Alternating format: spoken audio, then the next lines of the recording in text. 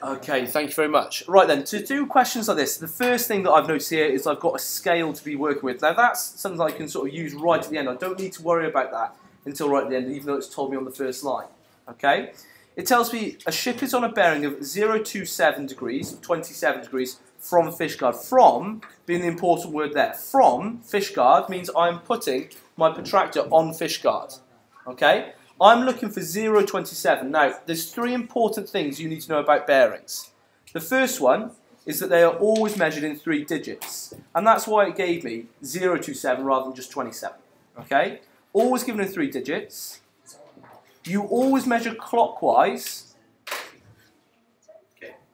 Thank you, sir. And you always start north at 0, 0, 0. Why have I said that as 0, 0, 0 rather than just 0? Only 3. Excellent, Will, because of the first point, it's 3 digits. So you don't just say 0, you say 0, 0, 0. Okay?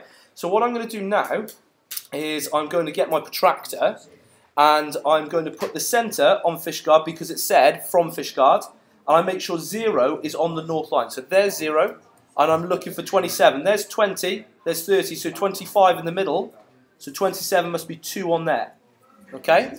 I make a mark, I get rid of the protractor, and I draw a line going through there, and I'm going to go until the edge of my drawing, because I don't know where the other one's going to intersect it.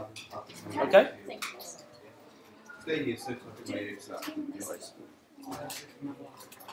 The next thing I need to do now is read what the other one was. It said 330 degrees from, so from is where I'm putting my protractor, from Aberaeron. Okay?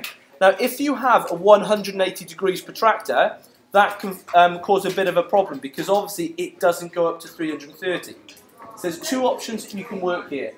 The best one for me would be to turn my protractor around and then carry on counting from 180 this way up until 330. Now I know that if I went 180 round again, 180 and 180 makes 360. So I'm looking for 330, so I'm going to count back in tens. So that 170, that would be 350, that would be 340, that would be 330. The other option is that I could have come to 350. Say again, Will? What's the problem? Can you make sure you're quiet when I'm explaining this? Thank you. You could have done 330 minus 180 because of taking that protractor, spinning it round, getting rid of that 180, which would have told us to measure 150 degrees on the protractor once it's spun around. So now, I move my protractor to Aberaeron, centre on Aberaeron, 0 straight on the north line, and I'm looking for that 150, or you could have thought 360, 350, 340, 330. I make the mark there, remove the protractor, and I draw until my lines intersect. Where they intersect, that's where my ship is. You usually mark it with an S for ship. That will have got you 3 marks. You will have noticed that I gave you 4 marks before, or 4 minutes because it was 4 marks. The question says, find the distance of the ship from Aberystwyth. So at Aberystwyth here, I need to measure how far away the ship is. That line is 5 centimetres long. So is the distance of the ship, is that 5 centimetres from Aberystwyth? We were told right at the start that 1 centimetre was the equivalent of 5 kilometres. So Will, any idea what we might do next? Bear in mind, we know that it's 5 centimetres. Someone said it then, someone nailed it.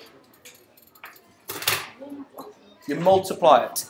If you times this by 5, because 1 times 5 is 5, you must do that to the kilometres. 5 times 5 is 25 kilometres. So that is how far the ship is from Aberystwyth.